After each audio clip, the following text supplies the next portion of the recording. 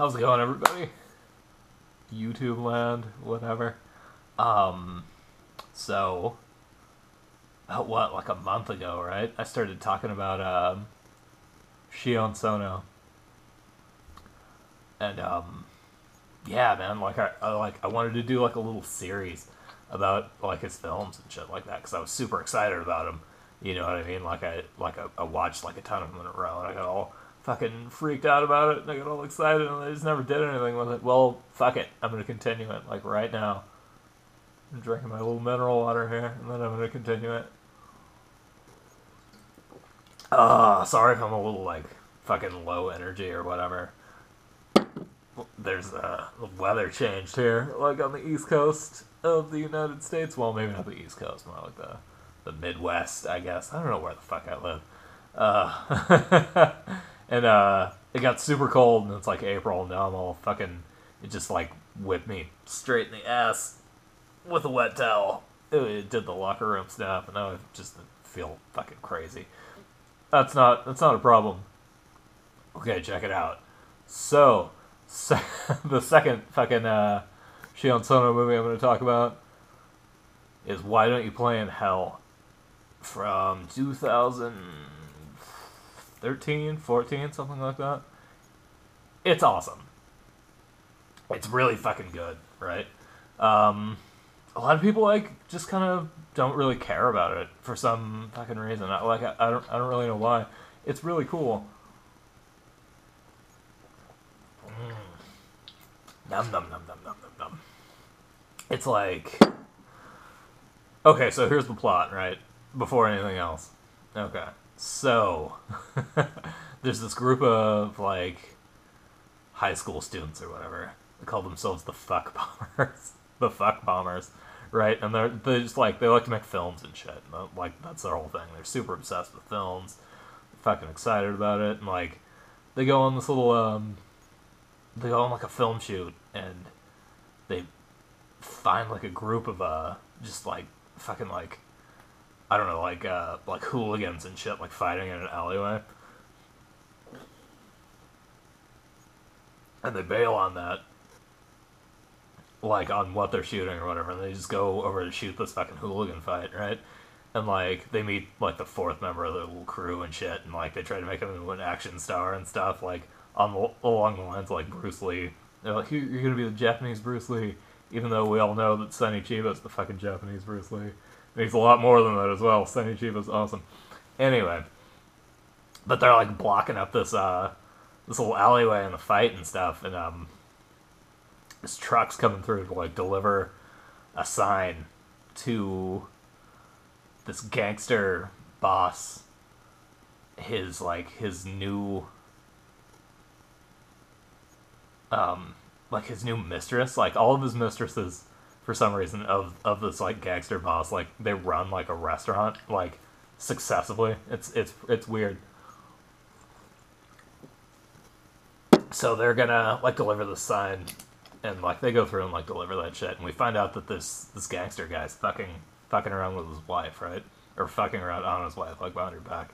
So you know, we get all that exposition and shit, and like while this guy's at his little like bar restaurant or whatever, like transferring it to his new mistress, like a rival like gangster clan fucking like attacks his house and tries to kill him and stuff, and his wife just fucking murders like everybody who tries to fucking attack him. She's just like chopping carrots with a kitchen knife, and she just goes crazy.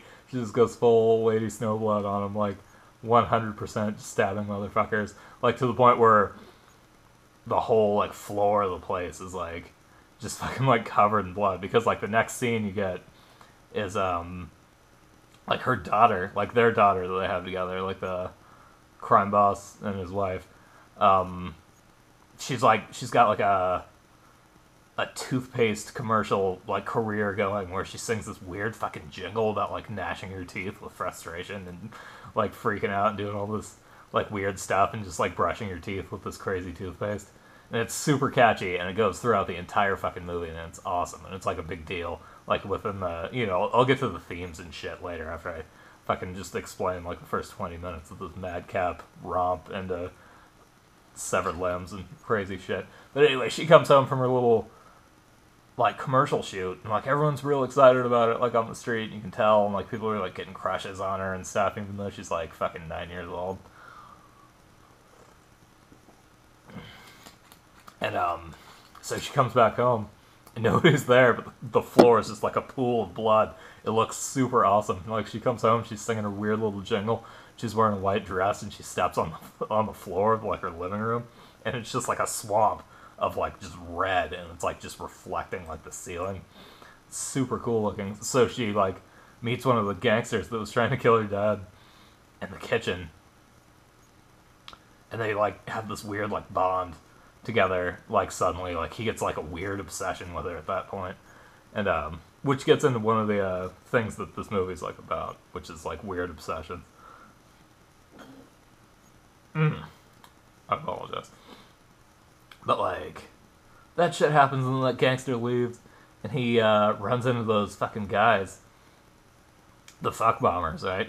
He runs into them, like, while he's, like, dying and fucking, like, dragging himself along the like, a wall, you know, and getting all disgusting. And he gets all excited to, like, let him film and bleed all over this wall as he goes around a corner. It's awesome. But, yeah. The gangster's wife gets thrown in jail for, like, just doing, like, a ton of murders, and it fucks up his daughter's fucking advertising career. Like, she can no longer be an actress because, like, her parents are, like, just famously into gangland murder and shit, so, like, she loses her commercial and stuff. And that's kind of, like, that's just the whole setup for the movie, you know? Like, after that, it gets kind of, you know, like, shit happens, like, because it's, like, 10 years later at that point, and, like, all the people who have a crush on this fucking girl, right? She's, like, 19 now, you know, so it's fine, right? But she's, like, super obsessed with, like, having an acting career, and it's making her weird, and she's, like, running off on her gangster dad, and everyone's fucking, like, freaking out. She's, like, she kind of becomes, like, a violent, like, menacing person. Like, she has an old boyfriend. She does a bunch of weird shit, too. You know, and she meets, like, a guy who, like, saw her on TV, like, in a shop window, and, like, they kind of have this thing together. And the, gangster's wife is getting out of jail for, like, the murders and stuff in, like a matter of, like, days. And, like, he was promising that he was going to shoot a movie with his daughter in it to, like, springboard her career and stuff, because, like, you know, he feels like he owes her, like, a lot, because he was cheating on her, and she killed all these guys for him, right? And she went to jail for it, and it's a big deal. And here's my little kitty Pantera snuggling around. Hey, come on. Sit right there. Okay, but, yeah, so he's trying to make this movie, and she keeps fucking running out on it, doing a bunch of weird shit, so that he really has to get it done, right?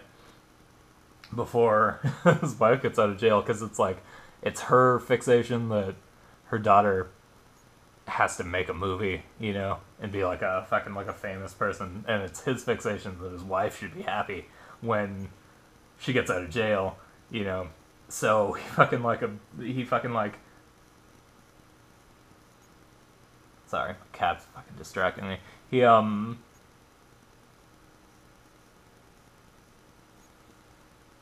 That's weird, my brain just fucking shut off for a minute. Okay, he he, like, threatens the guy who got a crush on his daughter from watching her in a shop window when she was 9 into making a fucking movie starring her. And he doesn't know what the fuck he's doing, but he just kind of, like, agrees to direct it to, like, save his own ass, because there's, like, fucking Yakuza guys everywhere, and they got him, like, imprisoned in their little, like, crime office and shit, and they're, like, all threatening him and crap. So he's like, yeah, I'll do it, whatever, you know. And, he ends up hooking up with the fuck bombers, right? And they, like, kind of take over the whole thing, because they've always wanted to, like, they're like, film enthusiasts, right? And they're all about, like, the,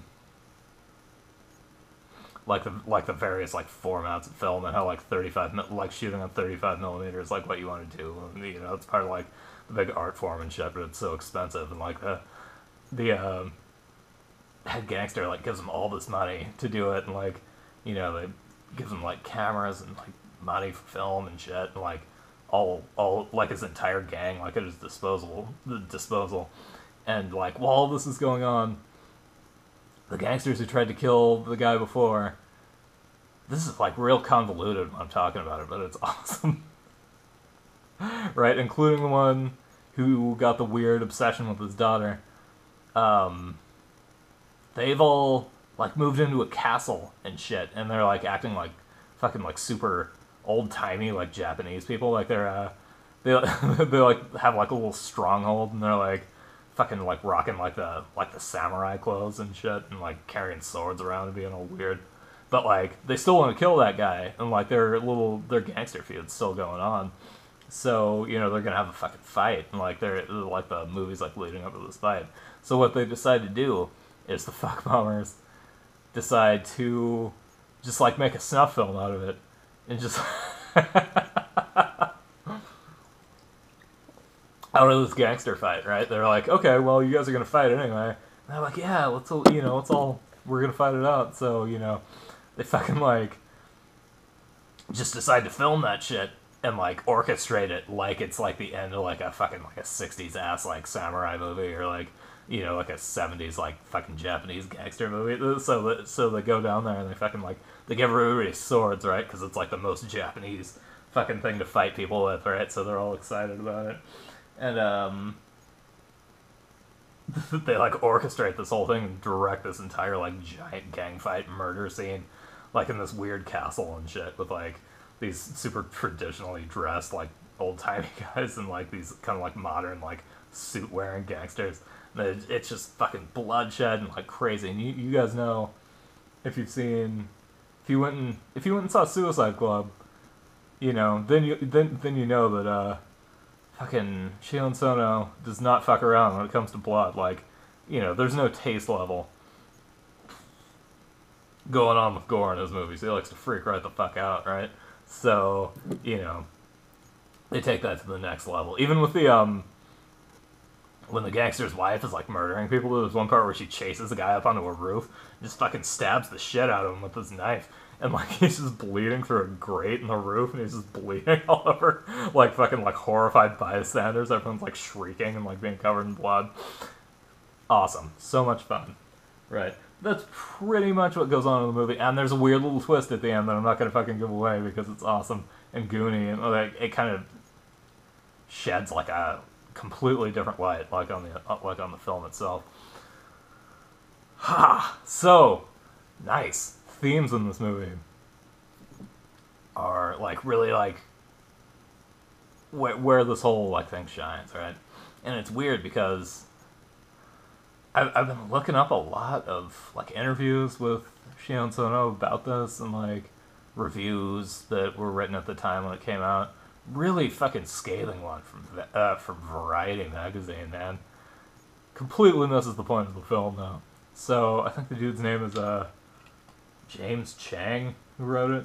I don't know. I'll look it up later. But he's an idiot because this movie's awesome. Doesn't know what the fuck he's talking about, right? So this movie, like, it's definitely about a whole bunch of crazy shit, and it's awesome on that level, just on like a surface reading, right? But like then when you start thinking about it a little bit more, it's definitely about like kind of the destructive potential of like obsession and how it makes people weird. Because everybody in this movie has like a weird thing, that just makes them like kind of weird and act fucking strange. Like you got the gangster who tried to kill the other gangster, right? And got like he gets like a super weird, stalkery, spooky crush on the guy's daughter, right? And he kind of like he's always like singing the Toothpaste song and fucking freaking out. He moves into this castle and he starts acting real fucking weird. Like and these guys go along with it, which is awesome. But yeah, like his gangster shit kind of suffers from that, like because he all he does is hang out in this fucking castle for 10 years and like plot his revenge and fucking like think about this chick. And when she comes back at the end, because they meet each other at the end, it's so funny, man, because he sees her like as like a 19, 20-year-old, and he's the fucking actor that got to play this guy is awesome. I gotta find his name because he is fucking incredible in this role. He is Fucking awesome at this. He just makes this face, right? Oh my god. It's because like she shows up like in the midst of this like kind of business deal they're having to get the gangsters to fucking fight each other on film, and she starts singing this little song, and he just makes this face. Man, it's awesome. Oh, I gotta look up the dude's name. I'm sorry, this is gonna take forever, and I do this all the time. Shinichi Sutsume? Sutsumi? Shinichi Sutsume is the dude. He's in a lot of movies that I haven't seen. One Missed Call, the Japanese version of One Missed Call. Oh, man. What else is he in? Because he is fucking brilliant in this. He's so good at it. Oh, man. But particularly the fucking, just the face he makes. Like, in this one scene, it's just like, sucks his fucking lips up, like, way the hell into his head, and he's just like, he's making those fucking goony eyes at this lady. He is part of the new space battleship Yamato. That's cool. Suspect X, I've never seen that. Always. Man, I gotta watch a lot more of this guy's movies. I'm gonna start with One Missed Call, because, I don't know. It's awesome. Non-stop. Yeah, man, I haven't seen shit this guy's in except this. But he's awesome in this. Really super good. Everybody is. Everybody, like, portrays their shit, like, pretty expertly. You know? But yeah, like, if I could show you the face, and I might be able to, if I can figure out how to, like, get the clip and stuff and, like, do things, I'll show you the fucking face he makes. It's great. What the hell was I talking about? Destructive obsession, right? So, all the fucking fuck bombers. For one thing, they hang out at this, like, disused movie theater. You know, because, like, part of this movie is also, like, the, it's kind of chronicling the switch from, like, film to digital, like, in the movie industry. But, they always hang out at this, like, disused movie theater. And it starts out, like, they have a mentor. He's, like, this old Japanese dude with, like, a fucking, like, a gray beard and a hat. And, like, when I was looking at him at first, I thought he might represent, Seijun Suzuki. Like, but at the same time, I see fucking Seijun Suzuki in every movie that has, like, a Japanese guy with a weird beard who's in the film, you know? Who looks like an old-timey kind of spooky dude with, like, a fucking turtleneck. I'm pretty sure R100 is supposed to be Seijun Suzuki, but I don't know about this. Could be a lot of guys. A lot of directors have beards. You know.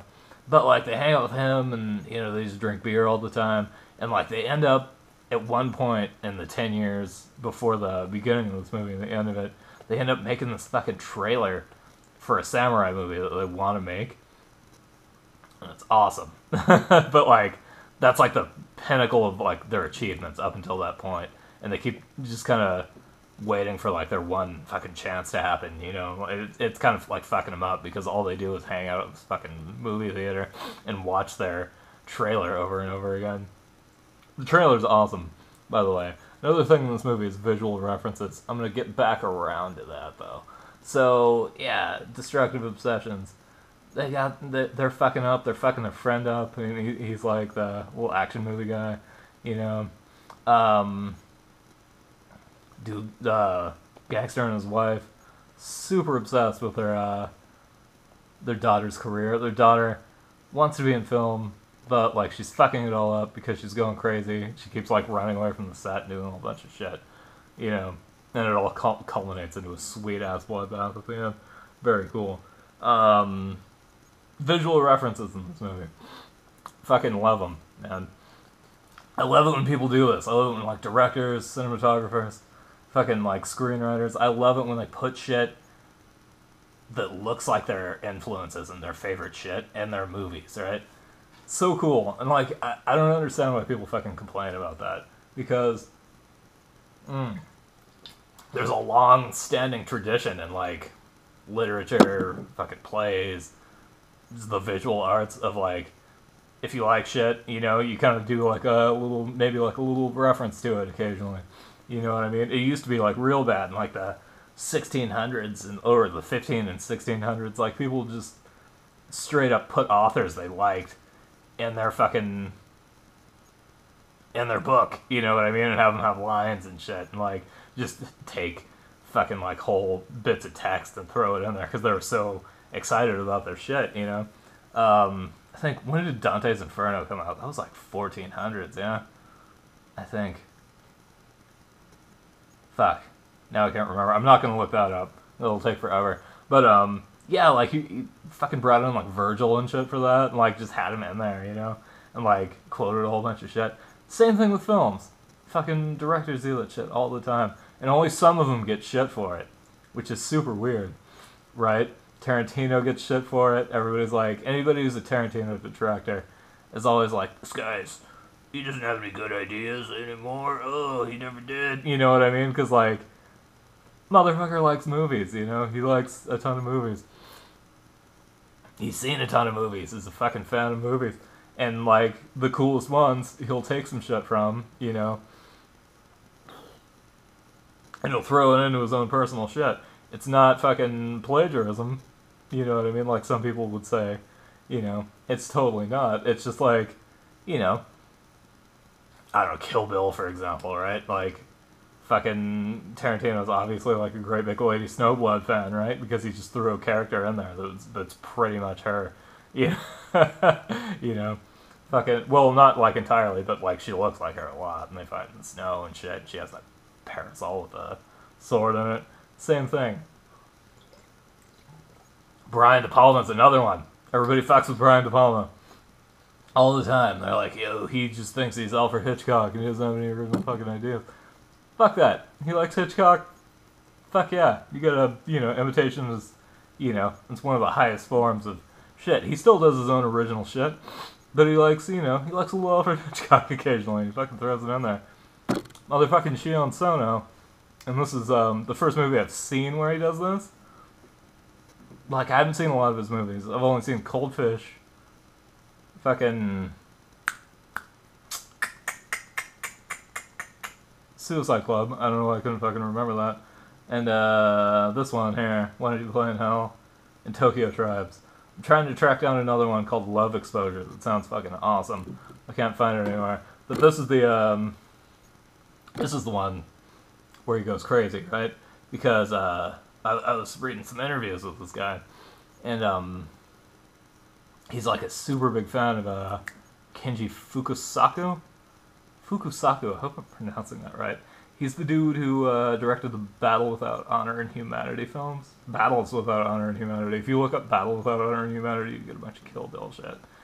Fucking ridiculous. Kenji Fukusaku, I think, is his name. Battles Without... I can never remember, like, how to pronounce it. I get so scared, you know? Especially with Japanese, because people fucking freak out on the internet if you... if you mispronounce anything Japanese, which is super hard to do, which is super easy to do, right? Because my mouth doesn't make those same sounds, you know. I'm like a native English speaker, so I get fucked up, and like I rarely, like, I listen to a lot of Japanese, I love a lot of Japanese movies, but I never like try to repeat shit, so like my weird little nasty baby tongue never works properly. And Humanity. Haha, Kenji Fukusaku, I think is your name.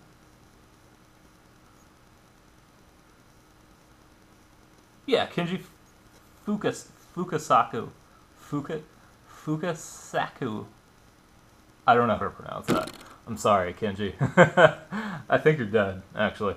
But, yeah, man, like, he's a great big fan of this guy, and he throws a whole lot of Kenji Fukusaku in this fucking movie, right? Like, from the first part of the film, there's like a fight scene with hooligans and shit, and it looks like it's filmed like it's like straight out of fucking Battles Without Honor and Humanity, right? Like the first one. There's like fucking 12 movies in that series. Crazy as hell. And they're awesome. They're super grim and like gritty, but they're so grim that they go up to the point of just being fucking sweet and like really cool, you know, like so they kind of miss the point. They're kind of like Scarface almost in a lot of ways. It's like we're gonna be so gritty that we just kind of transition and it turns into slick. That's what Battles of Honor and Humanity is. The whole thing about Kenji Fukasaku fight scenes is they're just like supernatural and they're like handheld, you know. They're all like shot handheld and stuff, and like that cameraman like gets in the middle of the fucking choreography and like the action. It's almost like there was a fight going on already. The camera crew found it and filmed it like they do in this movie, like exactly right. So they're like he's translating the feeling that everybody gets from Kenji Fukasaku movies, and he's fucking just slapping it right into like his own thing, right? It's awesome. And like the gangster like bleeding against the wall and like walking. I think that's from a Battles Without Honor and Humanity movie as well. They all kind of blend together for me, but I think that's from the first one. And then like there's another theme in this of how people act when you point cameras at them because they don't act natural. It's like right when they find the gangster like bleeding on the wall, they're like, "You're so cool, holy shit!" You know, like a yakuza. Let's film you. And he's like, "All right, awesome." And he starts acting all fucking like super cool about it. Even though he's fucking like bleeding to death and singing like crazy song and shit. But yeah, like there's visual references like crazy. Like when the guy's wife goes crazy, she is doing some. It's definitely not like a direct reference, but she looks a lot like, she's dressed like, and she has her hair like the lady from Sex and Fury, or maybe like Lady Snowblood, depending. Like it like just girl sword wielding people from like the 60s and 70s, you know, like. But she felt like the Sex and Fury chick to me. When she's like attacking these guys and stuff, and she's like just fucking stabbing the shit out of them. But yeah, that's you know, that rang like true in there. You know, and there's just a whole bunch of shit like that. There's a few more like Kenji Fukasaku things, and like actors that Kenji Fukasaku uses on a regular basis come up in lines of dialogue, because at the end, right, the guy's trying to like coach the fucking Yakuza guys into how to act, right? So he's standing there and he's like, and they're not getting it. They're just like ready to like do a regular fight. And he's like, "No, you gotta act cool like gangsters," even though they are fucking gangsters. He's like, "You gotta act like Bunta Sagawa," you know, like, which is like the guy from Battles of Honor and Humanity.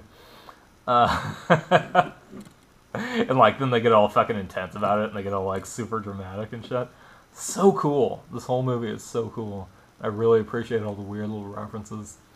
The movie they make, the little the trailer for the movie they want to make, totally looks like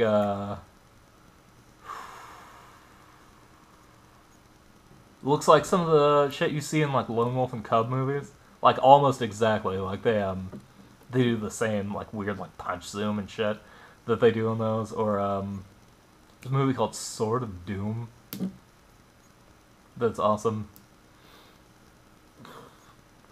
But it just looks like trailers for that. It's very fucking cool. So, I've rambled long enough about this. Nearly up to like 30 minutes, man. I'm sorry, guys. But it's worth it. I get super excited about this movie. It's worth talking about. Why Don't You Play in Hell? Fuck what Variety magazine says. This movie's awesome. They just missed the point. Okay, I'm done. Sorry. Oh, shit, right? Little addendum at the end there. Kenji Fukasaku directed the Battle Royale films, which is, like, that's a movie everybody's fucking seen, Battle Royale, I think. And, yeah, so, I always thought that was Beat Takashi. I don't know why, probably because he's in them. But I guess Fukasaku directed those. Kenji Fukasaku. Yeah. Yeah, so yeah, like if you want to sample some of his fucking cinema, you probably already have with